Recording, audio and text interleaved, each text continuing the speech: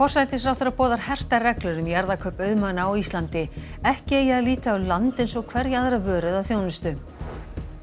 Isavia þarf að láta farþegaþotu bandarísku flugvélaleigunar ALC af hendi samkvæmt niðurstöðu héraðsdóms Reykjaness í dag. Isavia hefur þegar kært úrskurðinn til Landsréttar.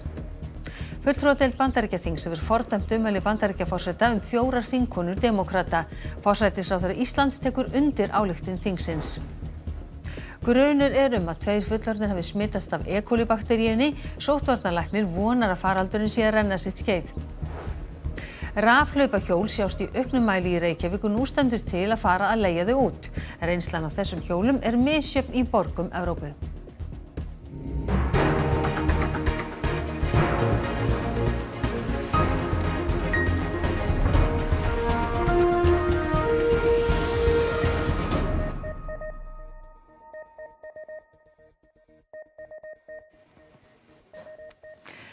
Komið þið sæl. Forsætisráðherra segir alveg skýrt að ekki eigi að líta á land eins og hverja aðra vöru. Hún telur breiðan pólitískan vilja til að takmarka jarðakaup auðmanna hér á landi. Í vikunni hafa borist fregnir af kaupum erlendra auðmanna á jörðum á Íslandi. Félag í eigu James Ratcliffe keypti á dögunum Brúaland 2 sem liggur að Hafralónsá í Þistilfirði sem vinsæl laxveiði á. Eigendur nærliggjandi jarða eru uggandi yfir kaupunum en Ratcliffe eignast með þessu meiri hluta veiðiréttar í Hafralónsá. Fyrir eiga félög í eigu Ratcliffe fjölda jarða á Norðausturlandi, meðal annars í Vopnafirði og Þistilfirði. Í gær var svo greint frá því í Morgunblaðinu að íslenskt dótturfélag bandaríska ferðaþjónustu fyrirtækisins 11 Experience hefði keypt jörðina Atlastaði í Svarfaðardal. Jarðakaup auðmanna voru mikið í umræðunni í fyrrasumar og boðaði ríkisstjórnin aðgerðir til að takmarka kaup þeirra á jörðum hér á landi. Starfshópur hefur unnið innan þeirra ráðuneyta sem málið heyrir undir og von á því að frumvarp verði lagt fyrir Alþingi í vetur. Katrín Jakobsdóttir, forsætisráðherra, segir að grundvallarspurning í málinu sé hvort litið sé á land eins og hverja aðra vöru eða þjónustu. Þar mitt svar alveg skýrt að það neitandi, það nei við þeirri spurningu. Við getum ekki litið á land sem hverja aðra vöru og þjónustu. Ég hef falið sérfræðingi að gera tillögur að lagabreytingum sem vonandi munu koma til kasta þingsins næsta vetur. Ég tel það að það sé mikill og breiður pólitísku vilji til þess að setja strangari ramma þessi mál hér á landi eins og við sjáum svo víða í nágrannalöndum okkar. Nærri þriðjungur allra jarða á Íslandi í eigu fyrirtækja. Ekki hægt að fá upplýsingar þjóðerni raunverulegra eiganda fyrirtækjanna og því ekki vita hversu margar jarðir á Íslandi eru í eigu útlendinga. Katrín segir slík jarðakaup bundin aðild Íslands að EES-samningnum. Hins vegar séu leiðir til að setja takmarkanir eins og þekkist til dæmis annars staðar á Norðurlöndunum. Ég tel að við höfum miklu meiri möguleika til að setja skýrari ramma þessi mál en við höfum gert hingað til og við eigum að vera mjög meðvituð það að land og þau hlunnindi sem því fylgja tengjast fullveldisrétti okkar Íslendinga. Bandaríska flugvélaleigan ALC má sækja farþegaþotu sína sem kyrrsett var á Keflavíkurflugvelli til tryggingar fyrir öllum skuldum WOW við Isavia, samkvæmt úrskurði héraðsdóms Reykjaness í dag. Isavia hefur kært ákvörðun dómsins að fresta ekki réttaráhrifum úrskurðarins. Við fall WOW í mars kyrrsetti Isavia þotuna og telur heimilt að krefja ALC, eiganda hennar, öll ógreidd gjöld WOW á Keflavíkurflugvelli. Aðfararbeiðni ALC snerist að fá þotuna lausa gegn greiðslu 87 milljóna króna sem þegar höfðu verið inntar af hendi. Úrskurður í máli ALC gegn Isavia var kveðinn upp í héraðsdómi Reykjaness í dag. Niðurstaðan var með úrskurðarorðið í stuttu máli sú að málinu virðist hér með vera lokið og ALC fær þotuna sína aftur. Isavia hefur hins vegar kært til Landsréttar ákvörðun dómsins að fresta ekki réttaráhrifum úrskurðarins. Ef Landsréttur breytir ekki ákvörðun héraðsdóms ljóst að Isavia hefur mist tryggingu sína fyrir 2 milljarða króna skuld WOW. Við teljum verulega ámælisvert að héraðsdómur hafi ákveðið að verða ekki við beiðni frestun réttaráhrifa í málinu þannig að hægt væri að vísa því til æðra dómstigs til úrskurðar. Við teljum að þarna eru mikilvægir hagsmunir undir og það væri því mjög æskilegt að fá úrskurð frá fjölskipuðum dómi. Á meðan flugvélin hefur staðið á Keflavíkurflugvelli hefur hún ekki aflað neinna tekna fyrir ALC. Með úrskurðinum í dag þessum hluta málsins lokið af hálfu ALC. Það að segja að nú kemst þessi farþegaþota aftur í vinnu og ALC hættir að verða fyrir tjóni á hverjum degi eins og hefur núna safnast upp í að verða 4 mánuði. Ætlið að sækja það tjón til Isavia? Já, það í rauninni næsta skref í málinu að kanna réttarstöðu ALC að því leyti og hversu mikið tjónið orðið og kanna hvort að það sé ekki ástæða til þess að reyna að sækja það tjón til Isavia sem með við þetta ber ábyrgð á því. Fulltrúadeild Bandaríkjaþings fordæmdi í dag Twitter-fræðslu Bandaríkjaforseta þar sem hann sagði 4 þingkonum sem eiga það alla sameiginlegt að vera dökkar á hörund að fara aftur til síns heima. Katrín Jakobsdóttir forsætisráðherra segir ummælin óboðleg. Þingsályktunin var samþykkt með 240 atkvæðum gegn 187. Allir þingmenn demókrata greiddu atkvæði með ályktuninni og 4 þingmenn repúblikana. Í henni segir að ummælin séu rasísk og hafi alið á ótta og hatri gegn aðfluttum Bandaríkjamönnum og fólki sem dökkt á hörund. And there's no excuse for any response to those words but a swift and strong unified condemnation. Every single member of this institution, Democratic and Republican, should join us in condemning the president's racist tweets. To do anything less would be a shocking rejection of our values and a shameful abdication of our oath of office to protect the American people. Ályktunin hefur ekkert lagalegt gildi en þó talsvert táknrænt gildi enda sjaldgæft að þingið álykti gegn forsetanum. Það hefur einungis gerst 4 sinnum, síðast árið 1912 þegar þingið fordæmdi William Howard Taft. Fjölmargir þjóðarleiðtogar hafa fordæmt ummæli forsetans. Katrín Jakobsdóttir forsætisráðherra gerði það í dag. Hún sagði ummælin óboðleg og að hún tæki undir ályktun fulltrúadeildar bandaríska þingsins. Forsetinn gefur hins vegar áfram lítið fyrir gagnrýnina. Í dag ítrekaði hann að ef þingkonurnar 4 hötuðu Bandaríkin ætti þær að fara eitthvert annað. Þingkonurnar vara fólk hins vegar við því að leyfa forsetanum að leiða umræðuna frá mikilvægum málum. I encourage the American people and all of us in this room and beyond to not take the bait. This is a disruptive distraction from the issues of care, concern and consequence to the American people. Grunur að 2 fullorðnir hafi smitast af E. coli bakteríunni en óvíst hvort þeir eru sýktir af sömu bakteríu og börnin 19 sem áður hafa greinst. Í tilkynningu frá sóttvarnalækni kemur fram að sýni úr 14 manns hafi verið rannsökuð í dag. Vonast sé til að E. coli faraldurinn sé að renna sitt skeið en það komi sennilega í ljós í þessari vikum. Ekkert barn liggur nú á barnaspítala Hringsins vegna sýkingarinnar. Heilbrigðisráðherra hefur ákveðið að Vogur sjái áfram með vímuefnameðferð fyrir börn 18 ára og yngri. Ráðherra segir að það hafi gengið hægar en vonir stóðu til að færa þjónustuna á Landspítala. Það var mikið gagnrýnt að börn væru í samvistum við fullorðna sjúklinga á Vogi en í mars 2018 braut fullorðinn sjúklingur þar tvívegis gegn 16 ára stúlku. Tæpum mánuði síðar tilkynnti Vogur að hægt yrði að taka við ungmennum undir 18 ára í meðferð en áfram yrði þessum viðkvæma hópi sinnt þar til nýtt úrræði væri í augsýn. Í nóvember fól heilbrigðisráðherra Landspítala að sinna ungmennum yngri en 18 ára og gert var ráð fyrir að starfsemin gæti hafist nú í sumar. En það hefur gengið hægar heldur en efni stóð til eða vonir stóð til getur við sagt, sá undirbúningur þannig að við erum ekki alveg komin þangað því miður en við sjáum í raun og veru ákveðna möguleika til þess að styrkja faglegan grunn SÁÁ til þess að geta unnið betur með framhaldsmeðferð þessa hóps á meðan að Landspítalinn að búa sig undir þessa breytingu.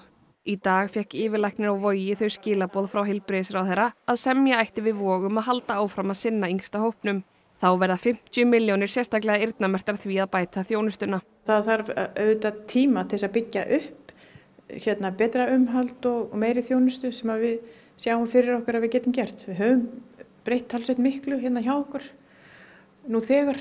Þó svo að við hefum ekki fengið til þess sérstök framlög en varðandi það svona að vera með ungmennin sér meira inn á Vogi og það orðið miklu meira heldur en var til dæmis fyrir 2 árum.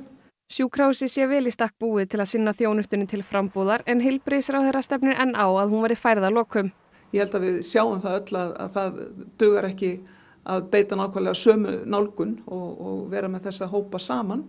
Enda held ég að allir aðilar við borðið séu sammála það. Þannig að við erum ekki á byrjunarreit en við erum að brúa bilið yfir í það að Landspítalinn taki við þessum hluta starfseminnar. Eiturlyfjabaróninn El Chapo var dæmdur í lífstíðarfangelsi í New York í dag. El Chapo, sem heitir réttu nafni Joaquín Guzmán, var áður leiðtogi hins alræmda Sinaloa eiturlyfjahrings í Mexíkó. Hann var handtekinn þar árið 2016 og framseldur til Bandaríkjanna. Guzmán 62 ára gamall og verður það sem eftir ævinnar í rammgerðu fangelsi í Colorado sem kallað Alcatraz klettafjallana. 5 ár í dag frá því farþegaþotan MH17 var skotin niður yfir Úkraínu og 298 manns fórust. 4 menn úr hópi aðskilnaðarsinna í austurhluta Úkraínu hafa verið ákærðir fyrir verknaðinn. Svona var aðkoman á enginu fyrir utan þorpið Rabovi í Donetsk-héraði í Úkraínu 17. júlí 2014. Boeing 777 farþegaþotan var á leið frá Hollandi til Malasíu. Borð voru 283 farþegar og 15 í áhöfn. Niðurstaða alþjóðlegrar rannsóknar var að vélin hefði verið skotin niður með flugskeyti frá rússneska hernum. 4 hafa verið kærðir, allir með tengsl við aðskilnaðarsinna sem náðu með aðstoð Rússa völdum í austurhluta Úkraínu vorið 2014 og réttarhöldi við þeim eiga hefjast næsta vor. Fórnarlambana var minnst í Hollandi í dag. Het strafrechtelijk onderzoek loopt nu al 5 jaar. 5 jaar waarin we met elkaar op een zeer waardige wijze het geduld en het vertrouwen in de uitkomsten van het onderzoek hebben behouden. Maar ook vastberaden. De directe en indirecte verantwoordelijken voor de dood van onze geliefden zullen ter verantwoording worden geroepen. Gerechtigheid voor de doden, dat blijft ons gezamenlijk doel. Het gevoel schreeuwt dat dit snel moet gebeuren. Terwijl het verstand zorgvuldigheid voorschrijft. Í Kuala Lumpur í Malasíu komu aðstandendur einnig saman til að minnast ástvina. That incident that has been burnt in my memory was the start of a nightmare that has lasted 5 years. And unfortunately, I think probably will never end. Nokkrir hafa sótt að reka rafmagnshlaupahjólaleigu eða reiðhjólaleigu í Reykjavík. Mikið hefur selst af rafhlaupahjólum undanfarið. Umferðarreglurnar eru líkar þeim sem gilda reiðhjól.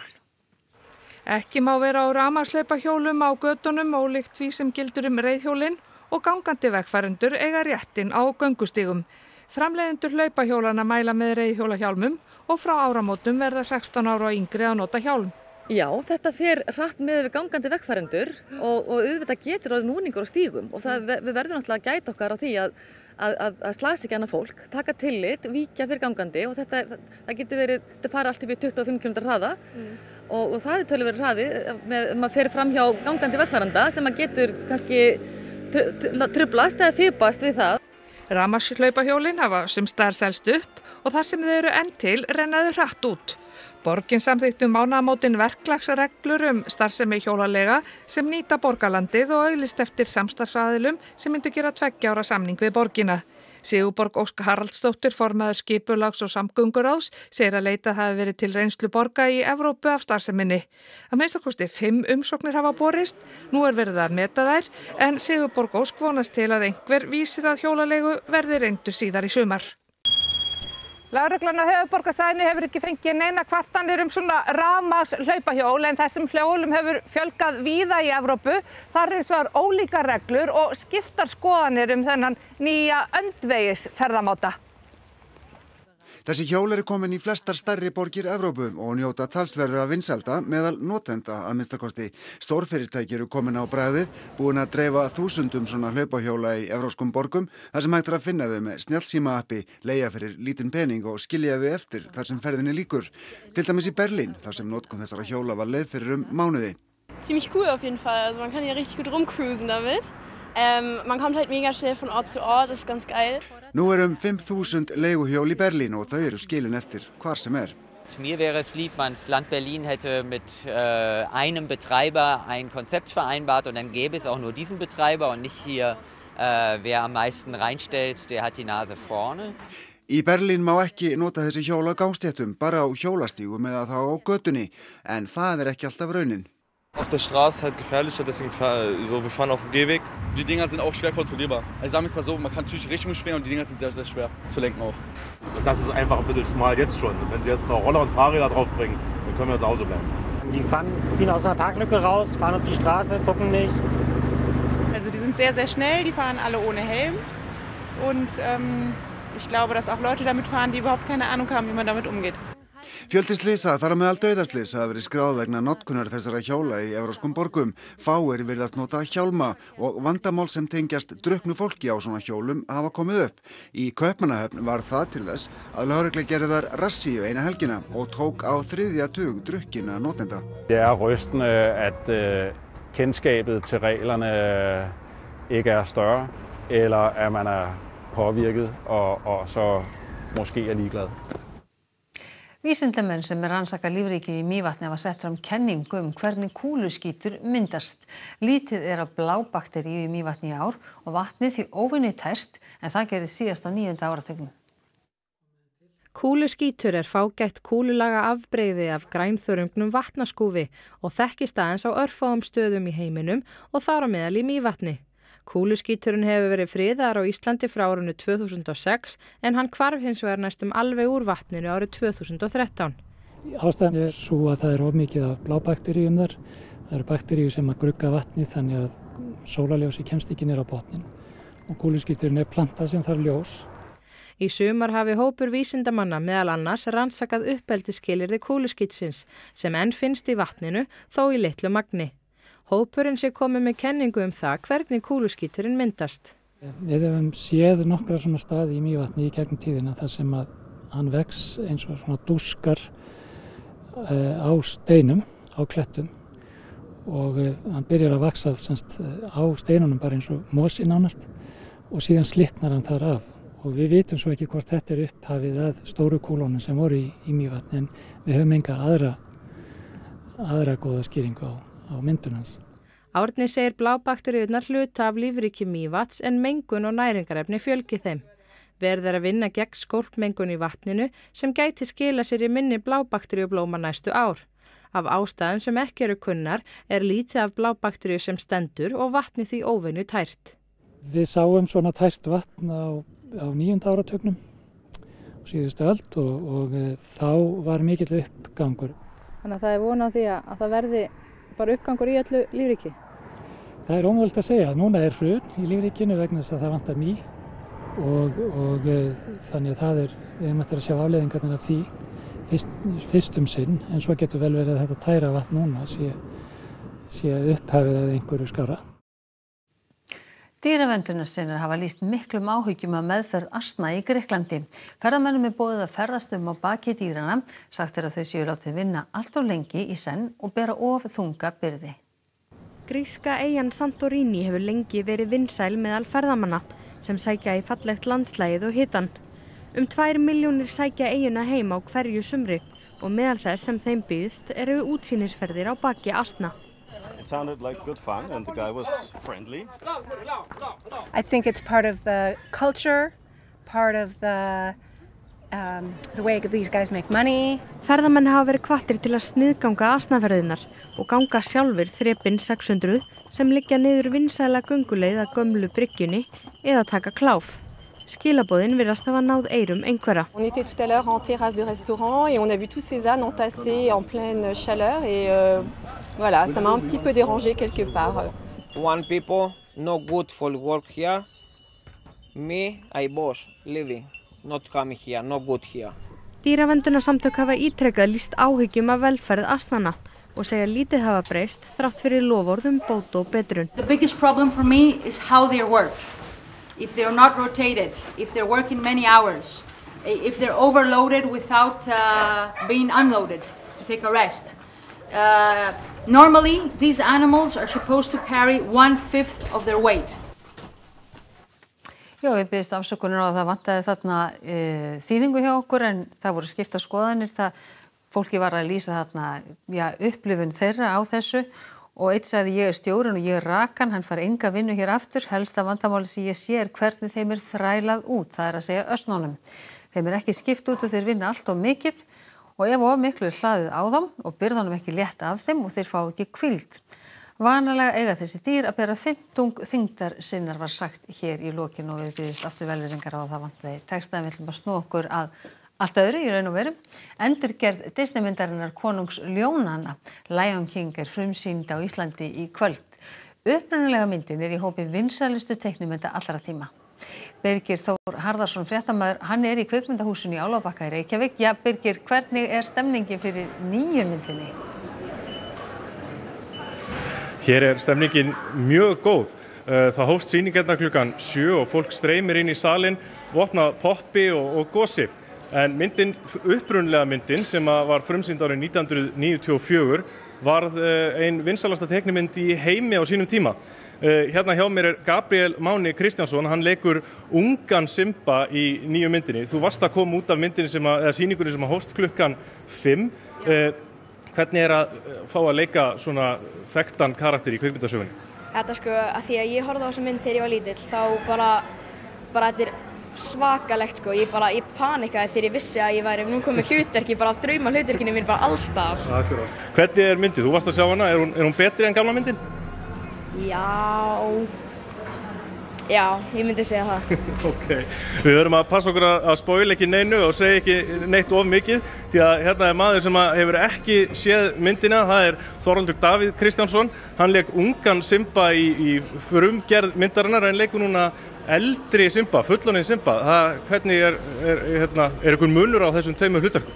Já, það svona blæbrigðamunur. Röddin kannski aðeins dekkri og þyngri.